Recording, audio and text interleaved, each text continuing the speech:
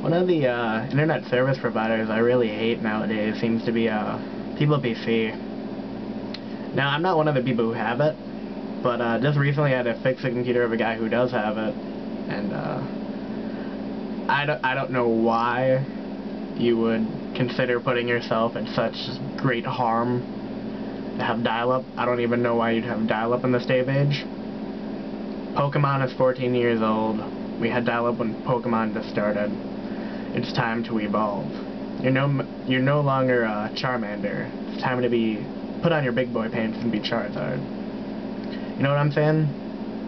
They just this ridiculous speed, which is under 64K, which I recall being the dial-up speed. I'm not even sure. But your email inbox, it caps out at 40 emails.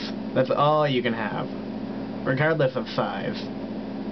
My free Gmail account, which I got like 3 years ago, but it's always updating because Google's like up there, but I can have like almost an infinite one, more than I would ever need. But I would be kind of screwed over if I had PeoplePC. But I don't suppose generally the market who goes with PeoplePC aren't let's just say they aren't tech savvy enough to realize that. My AT&T Yahoo isn't much better. It's always like cutting out. Like my Pigeon is dying now because it wouldn't work with AIM. AIM kept shutting it off. So now it's starting to shut Pigeon off, and Firefox will freak out because of it. But it's probably only the AT&T in my area. I could be wrong though.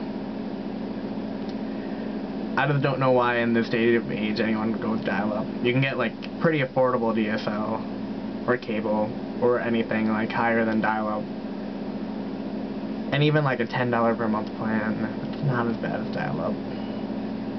I just don't get it.